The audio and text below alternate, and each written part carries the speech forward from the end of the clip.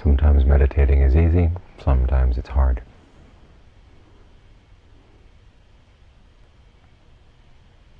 We have to keep our minds on an even keel, whether it's easy or hard.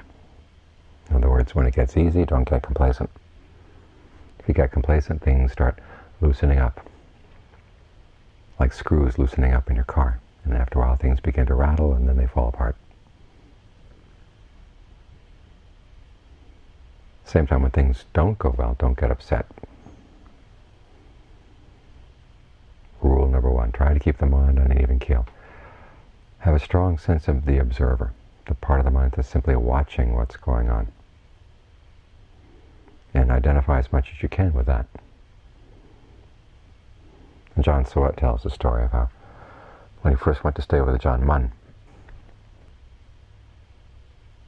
his mind seemed to be all over the place. He'd sit and meditate and be thinking about this, thinking about that, and was afraid to tell it to Ajahn Mun for fear of what Ajahn Mun might say. But then he realized, well, I'm here to learn. So he wanted to see how Ajahn Mun what kind of advice he would give. So he went and told him what was happening in his meditation, and Ajahn Mun said, well, at least that's a beginning point.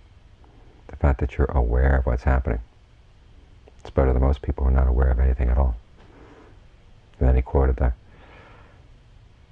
discourse on the foundations of mindfulness, that being aware of a scattered mind. When it's scattered, that's one of the foundations of mindfulness. And Ajahn Suat handled that very well. He said, he realized that Ajahn Mun was not praising him, but he was giving him some comfort, giving him some encouragement. Not saying that where you are is just fine where you are,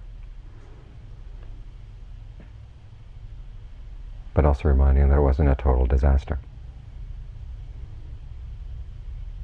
That the fact that he was meditating was better than not meditating at all, which often happens with people when things don't go well in their meditation. They say, well, tonight's just not my night to meditate. You'd do better to stop. Not meditating is not the answer.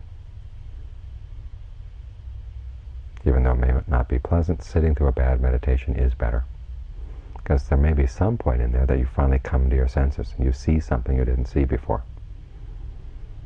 This is why that sense of the observer is so important. In the canon, they talk about the person who's got his or her theme of meditation well in hand. And the image is of a person sitting who's watching someone who's lying down, or a person standing who's watching someone who's sitting. In other words, you place yourself a little bit above what's going on and then just watch it. See what's happening, get a sense of where the imbalance is in your mind. Watch what you're doing exactly. Why is the meditation going poorly? What's lacking?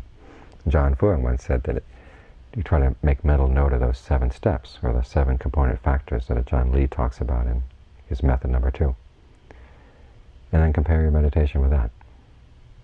See what's lacking. If you've got all 7 component factors, the mind is going to settle down, it's going to be still and mindful and solid. So check to see what's lacking.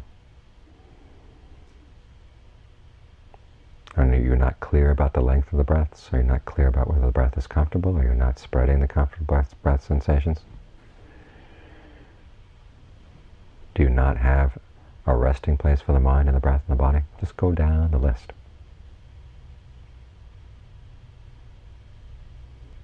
And if you find any of the component factors is missing, try to make up for the lack. But again, to do this, you have to have that sense of the observer, the person who's watching and doesn't get upset by what's happening, doesn't get carried away by what's happening, but just watches in total neutrality.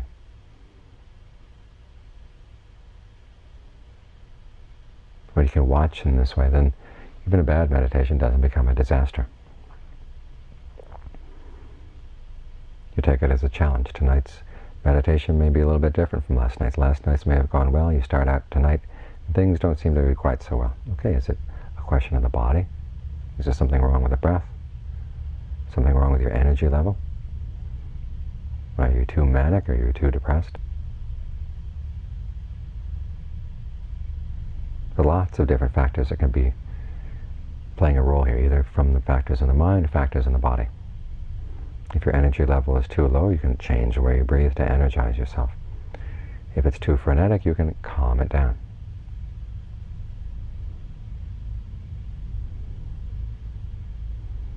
And try to be as precisely observant as possible.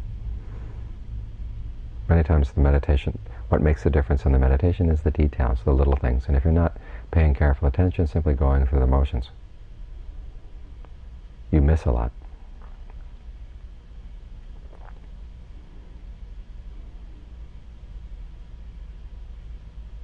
And you may be missing something important, even though it seems minor. So you try to go through it very meticulously. Be very observant. Be close in your powers of observation.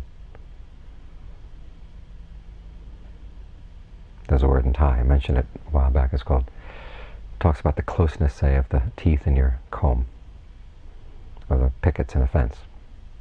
Things that are very close together. They also use it to describe the frequency of a radio signal. The higher the frequency, the closer the frequency is in the Thai phrase. So you want your acts of mindfulness, your acts of alertness, to be very close, right next to each other, without leaving a lot of gaps. Otherwise, if you leave a lot of gaps, there's plenty of time in the mind for the curtains to come down, and they can change the scenery, and then you're off someplace else. But if your mindfulness is close like this, then they have no time to bring down the curtain. If they're going to change the scenery, you see it happening. And it destroys the illusion.